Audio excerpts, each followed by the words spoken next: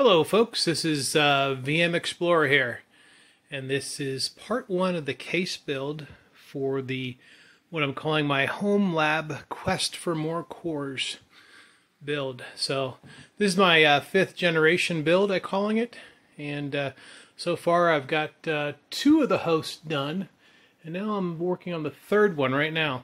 But before I get into a lot more of the case build, I just want to give you an overview of some of the parts we'll be working with for this build. So for the networking, I'm using the MikroTik switch here.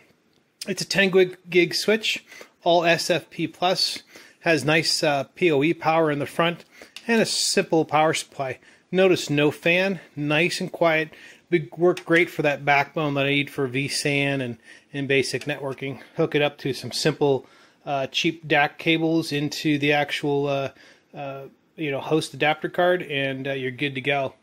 For the case, I'm using the Rosewill Glow Rise case, and you'll be seeing more of that and a lot more information on these other parts as we get through the rest of the parts of this video.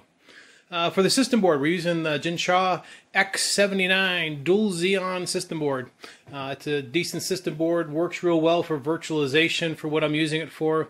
The CPUs are the E5 2640 V2s, 8 cores apiece with a total of 16 true cores, not hyper-threaded. To cool them down, we're using the Deepcool Gamax 400 coolers. Nice cooler. They support the 2111 processors, and they support other variants of Intel and AMD. To support the system board, I picked up these little motherboard mounts there.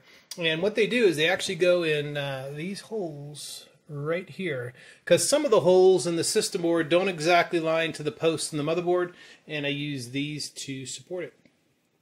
Moving over to some of the controller cards, we've got the HB 10 gigabit SFP plus card and the IBM 5210 JBOD controller. This card will actually plug into the SAS cables, which give us the connection to our drives. They use a Molex 4-pin connector to supply power to the drive. And speaking of the drives, running vSAN, we'll be running two disk groups here. So disk group 1 and disk group 2. Each disk group is backed by a 200 gig SSD, and then we've got two hard disks here that are 600 gigs apiece, supplying about 2.4 terabytes of raw space per host. So that gives me a total of roughly around 7 terabytes raw. It'll go down a bit as I get vSAN going on it. Each build will have 128 gigabytes of RAM. And then getting over into the power supply, I've got an Antec 500 watt power supply. It's a power supply I'm using from previous builds, saving a little money there. The 24-pin ATX connector wasn't long enough, so I had to buy an extender. A little bit cheaper than buying a whole power supply, so that it would actually reach to plug in a motherboard. I had some extra Molex 4-pin splitters for a lot of the drives. We'll be using quite a bit of that. And then I also had to buy a splitter for the connection for the CPUs, because each CPU requires its own power, and we'll be splitting that off the power supply to supply power to each CPU. Into the video card, this is just a standard PCIe 1 video card, nothing special. Came with this nice adapter cable that it splits it out into two DVI connections.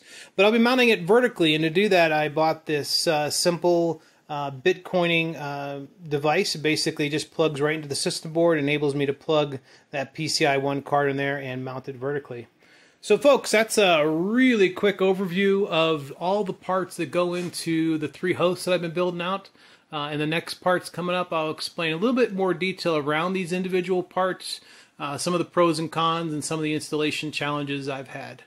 Thank you so much, and don't forget to hit subscribe below.